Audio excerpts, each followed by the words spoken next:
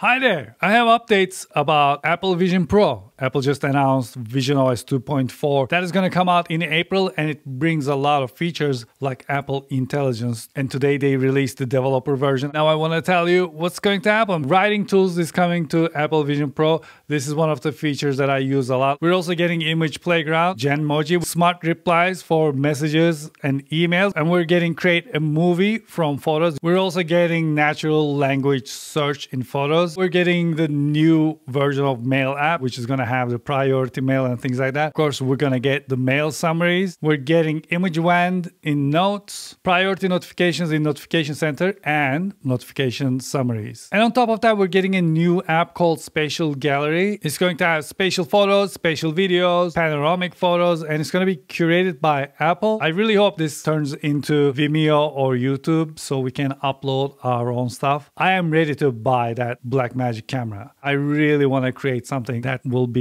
in the Apple Immersive Gallery. Also, there's going to be an Apple Vision Pro app for iPhone. This is going to be like the apps we have for PlayStation. You're going to be able to see the visionOS version and device serial number. And for the guest user, there's going to be a feature in the control center on our iPhones and iPads, and we can select the apps the other person can use, and we will be able to monitor what they're seeing. That's it about the updates regarding Apple Vision Pro.